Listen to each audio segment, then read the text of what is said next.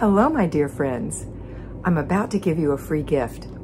It's a sample video from my patreon.com site, and it is a mini mentoring session. You'll get one of these every Friday, just as a little teaser, a little taste to see what it would be like to get one of these 5 days a week. If you decide you'd like to have one of these mini mentoring sessions 5 days a week, ad-free, go to A Better Life with Flylady Kat at patreon.com, patreon.com, and sign up. It's only $5 a month. You get 20 videos a month, and they are designed to give you a kick in the pants first thing in the morning. It's set up so that you can see them first thing, so you can watch them in bed even before you get going. It's designed for payroll and at-home homemakers, and it will help you with the way you think about the way you're doing life and doing the Flylady system. So I hope that you go over and check out my Patreon site. While you're there, look at all of the other opportunities that I have for you for mentoring.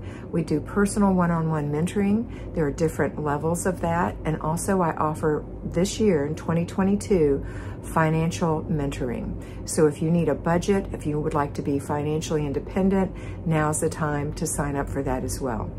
Okay, have a wonderful day. Enjoy the video. Hello, my patrons. Today's video is entitled Writing Your Own Story. And what that means is that the outcome of your life is all up to you. So if right now you're living in clutter, disorganization, depression, anxiety, overwhelm, it's time to change your story. And the way you can do that is by actually doing the Flylady system. It's an old-fashioned system. It's a system that's tried and true. I know that you're doing it, but I want you to consider how it will change your life. I know that you're a patron. Most of you know the system and have been doing the system, but some of you are new. So it could be a refresher for you or a nice initial conversation with me. So writing your own story begins every morning. It begins every morning and it ends every night. And if your story is that you want to have that house where all the kids come to play, or you want to have that house where Christmas is peaceful and beautiful, or you want to have that house that when you ride by you say, what a sweet house, or if you want to have that house where the doors are always open to friends and family, or you want to have that house where you can go and be by yourself and regenerate and re-energize yourself, this is your story. It's not my story. It's not your mother's story. It's not your neighbor's story. It's your story. So based on what you love, need, want, just like what you keep when you're decluttering, it's the same thing. What do you love, need, and want in your life? And what do you not love, need, and want in your life? And those things we're going to get rid of. And we're going to start with our evening routine, the cornerstone of all the routines, the evening routine, where you get ready for bed, you brush and floss your teeth, your sink is ready to go in the morning, you've got a new towel out, the dishwasher's running, or you've washed all the dishes and they're in the drain rack. You're going to go to bed at a decent hour. You're going to get enough sleep. Your skin is moisturized. Your skin is clean. You're going to wake up in the morning and you're going to put on those clothes that you laid out the night before and make your bed. That's how you're going to start your day. This is the beginning of your new story. You're going to brush your teeth and wash your face and put on moisturizer, maybe some makeup. You're going to fix your hair. You're going to swish the toilet and wipe out the sink and go swish the other toilets and other sinks. I know I say these things all the time, but they're so important. These are the beginnings of your routines. You're going to go in the kitchen and put all your dishes away that are now clean, and you're going to have an empty space for dirty dishes as they accumulate during the day. And you're going to make yourself a little coffee, a little tea, a little breakfast, whatever it is. You might also go start your laundry and go through 1 inch of paper before you even get the kids up if you have kids, and then get your children up and put them through a morning routine. This is the beginning of your story that influences your children, that influences your husband, that influences your neighbors, that influences your mother, but it's not their story. It's an influence on them. And they'll say, oh my goodness, Mary, I can't believe you changed so much. You're different. And you know what the difference is? You're happy. You're peaceful. You're centered. It's so important to feel centered, not to feel like you're walking on a train all the time. Have you ever walked on a moving train? Yes, I used to work for Amtrak, so that's something I'm familiar with. How about walking on the deck of a boat when the boat's moving or there's a lot of waves? That's the way we feel when we're not centered.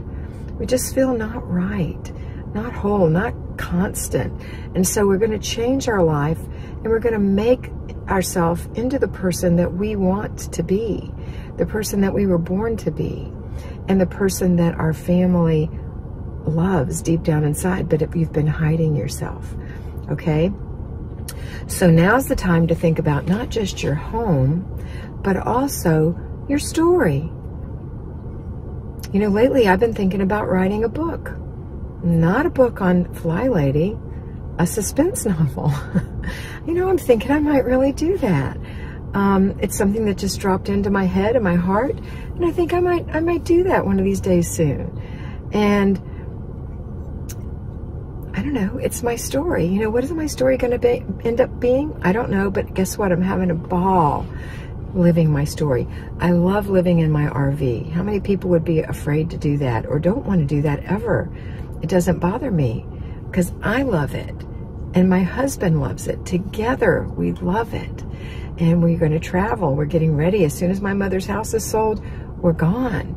We're going to spend the 4th of July here with my family, and then we're gone. We're off to see the wizard. We're off to see the United States. We're off to see the places and people that we want to see. And we're going to come back September through January because I have 2 seniors in high school playing football and in the band, and they're going to graduate. So we're going to be here for September to January. Then we're going to come back in June for their graduation. We'll probably be here for the 4th of July next year. Who knows? But we'll definitely be here for June graduations. And we're going to see Mount Rushmore. And we're going to go to, I don't know, just think Deadwood, you know, all the wonderful places, Death Valley, Salt Lake City, all the places that we have been or we'd love to go see. I'd love to go to Glacier Park, Montana. I've never done that. We're going up to Maine in August with friends, and we're going to have a good time there. We're going to have friends come down here in October. This is our story. And in the meantime, I'm not ashamed to have somebody come into my home. And even though it's on wheels, it's still got a bedroom and a bathroom and a closet and a washer and a dryer and a refrigerator and a sink and a stove and an oven and a microwave and a fireplace and televisions and a living room and a dining room. And we have a cockpit. Most houses don't have that. That's our entryway. And we have outdoor space. And I want to keep that looking nice. And it is just as hard, which isn't hard, but it's the same steps as it takes to keep a house clean. Now, I don't have any children. Undoing everything I do, and I know that is an issue, and that's part of raising your children to learn to do things. One of my clients just sent me today, one of my mentees sent me a video of her little girl with her little baby teeth in her bathing suit using her Bissell vacuum cleaner, and I pushed the button because it had the little circle on it, and I could hear her say, "I'm vacuuming." You know what? And she was looking down, and after she smiled at the camera, she's looking down and she's working. She's loving it. She feels important. That's her story beginning. And so your story affects other people's stories. So don't be that sad, depressed person who just can't get it together. This is an easy thing to do. It's a bunch of easy steps. We tend to think things that we think are hard take a long time. And we tend to think things that are fun take no time at all, when actually the opposite is true. Things that are fun take a while. And things that are not your favorite don't take long at all.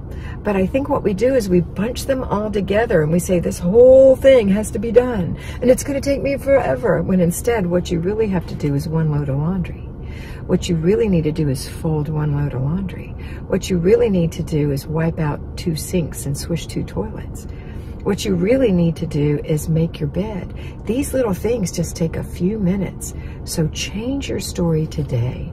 Change your story. Write your story anew.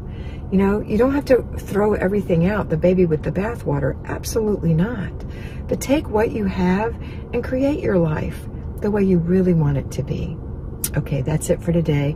I hope you have a wonderful day, and I hope that you always remember that you are beautiful. So be beautiful.